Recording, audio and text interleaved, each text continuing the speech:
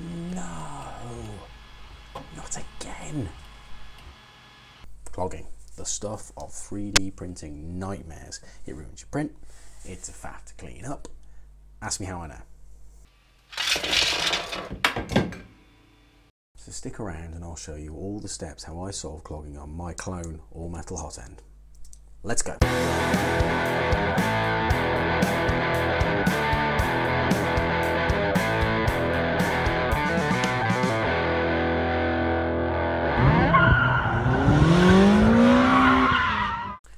Ladies and gentlemen, welcome back to the garage. Well, okay, you got me, not the garage, it's the home office. But hey, it's January 2021. Not only is it colder than frig out there, I'm not allowed to leave my house if I wanted to. Lockdown problems. Anyway, All Metal Hotends and clogging. So, like a lot of people, I had my printer for a few months and I'd had zero issues. My Ender 3 Pro just turned out the PLA, just no problems.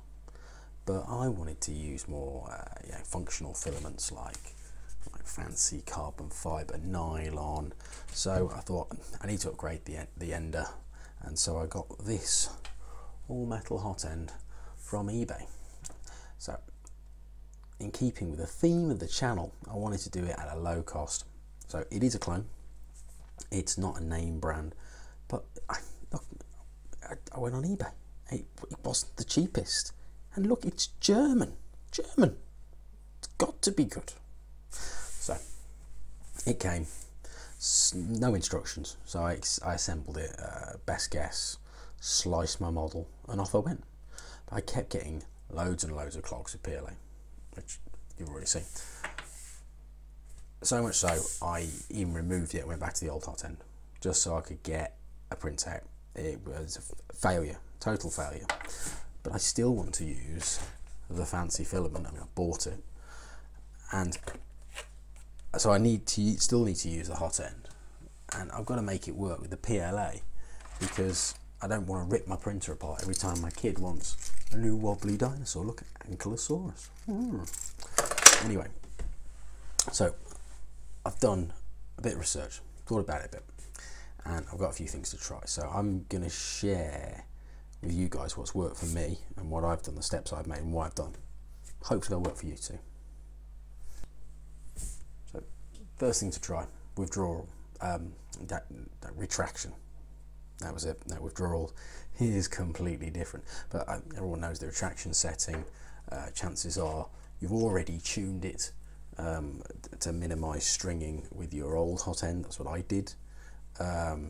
Basically whenever the Hotend goes to another side of the printer, so it's not printing, it just withdraws, retracts the filament slightly just to stop it dribbling, basically. Yeah, that's basically the gist of it. So I tuned it with my old Hotend, which had PTFE running all the way to the nozzle. Lovely, lovely, slippery PTFE. So I was running about 4 to 6 mil, settled on about 4.5 mil of retraction. But I don't have PTFE anymore, I've got metal. So that's probably the first thing I need to look at, because every time I pull that up, maybe 4 or 5 mil, I'm going from the hot area where it's melted to the cold area. So that's going to give me a real clogging problem straight away, because as soon as I pull the molten filament up, it's going to cool, and then I'm not going to be able to get past it. Okay, so literally all I did, I took my standard Cura profile, which is one of the Chuck Hellebuck ones, 25 millimeters per second speed on the retraction, and I just put it down to 1 mil. Why 1 mil? Because it's an extreme value. You're not going to be able to go much smaller than that, and it should prove the point. Will it help or won't it? And there you go. There's only one way to find out.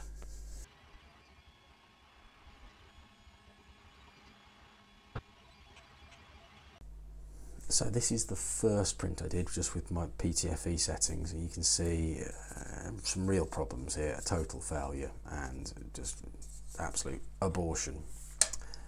This is with the 1 mil retraction and still a failure with a lot of stringing, but I got a lot further, and you see you've got through a lot of retractions there. So I don't think it's the retraction setting is wrong here. There's a couple of things. So that's about an hour and a half into the print. So that thinks, I think that's probably more like heat creep, because for us to have a clogging with only 1 mil of retraction, that means it's not melting down here. It's melting very close to the cool end. So the heat break is getting too hot.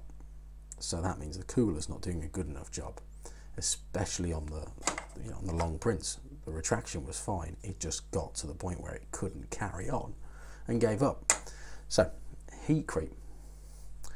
That's the next thing to deal with. So with the hot end in bits, you can see all the pieces. We've got the nozzle, the heater block, the heat break, the cooler, and the coupler. So kind of the key thing for me, if you look at this is supposed to keep the heat break cool. So it keeps this end cool, and you can see there's just not much interaction there. There's maybe 6 or 7 mil to go between. It's just not much at all. And if you look at the fit, yeah, it's just floating around in there. It's like a mini driving down the Channel Tunnel. It's just, I suppose it's the perils of buying a clone, but it's going to be no good for heat transfer at all. So to try and fix this, I picked up a few of these from eBay, like thermal grease in a little syringe, CPU coolers. So it's used to glue heat sinks onto CPUs, or not glue, but improve thermal transfer. So I'm going to use it between the heat block and the nozzle, because we want the nozzle as hot as possible. I'm going to use it between the heat break and the cooler, because I want this end of the heat break as cool as possible. And I'm not going to use it here between the heat break and the heater block, because I want this bit hot and these bits cold. So I want this to be not the best transfer point at all. Right, let's do it. Release the shmoo.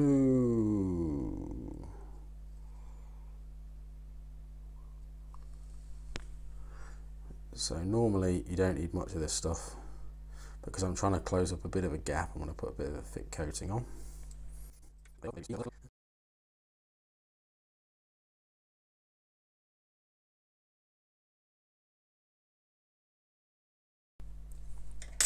So now we've got the heat transfer compound on. This should keep that side a lot cooler, let the heat get taken away there, and keep this end a lot warmer. Top tip, before you snug that all the way down the nozzle, warm this up to like 240, 250 degrees, because this block's going to expand and it's just going to come loose.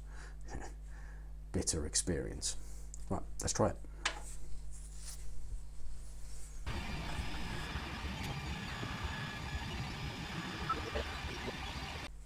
Success! We've got a full print off, so we got there in the end.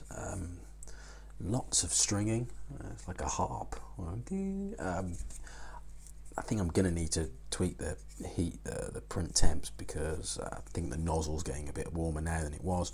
By the way, we've got to make some tweaks, but no clogging. However, dear listener, I've been cheating you, for this is not the part. This is the part. So here's one I made earlier with my old hot end. It's quite a bit bigger, as you can see.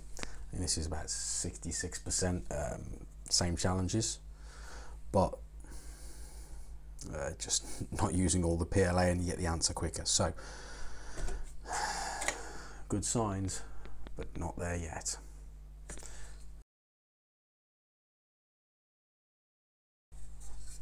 Hey, yes. So full size, no clogging, all printed with the All Metal Hotend. Excellent. Again, lots of stringing. I've not even tried to work on that, but you can see they match up beautifully now. Whoa, whoa, whoa, whoa, whoa, whoa, whoa. Okay, so I was just going to leave it there, but it feels wrong. It feels like we swapped one problem, clogging, for another problem, stringing. So I've done a bit more work, and I've changed a few more settings, and I've done a calibration print, and a calibration print, and a calibration print, and well, you get the idea. and changing various things, I got to this kind of a result. I thought, okay, so this is worthwhile looking at. And one of the other things I did was I kind of woke up with an epiphany that the nozzles I was using cheap and nasty hardened ones off eBay, sorry, off Amazon, got a little flat area there, and the normal nozzles, the standard ones, come to a far smaller point, far sharper. Maybe that changed it as well. So I did a reprint today of the model, and this is where we were, a nice harp effect, and this is where we're at now. So still some stringing, but far reduced. We've picked up some oozing though, which doesn't look particularly pretty, but it just shows you tinkering, spending a little bit of time, can have a world of difference. So the settings I ended up at were still at 1 mil retraction, didn't change that at all. 40 millimeters per second retraction speed, 15 millimeters per second reprime, and 200 millimeters per second rapid travel. And I think the settings made a big difference, and also thermally sorting out the hot end made a huge difference. The paste was the keys to the kingdom. So further developments, I think ducting more air and a better fan for the cooler will help cool that heat break a lot more. And there's a couple of other things we can do there as well. If you've got any ideas, please put them in the comments. What's worked for you? Have you already solved this problem? You know, I'd love to hear your experiences or your problems. Have these solutions not worked for you? Do we need to carry on going? So any of that, please put it in the messages, and we can discuss it. I hope you've found this helpful. I have. Even had a bit of fun along the way. If you found it helpful, press the thumbs up button, please. You can subscribe if you like. I don't paste very often. I won't pester you. But in the meantime, we can say keep your nozzles sharp, and see you soon.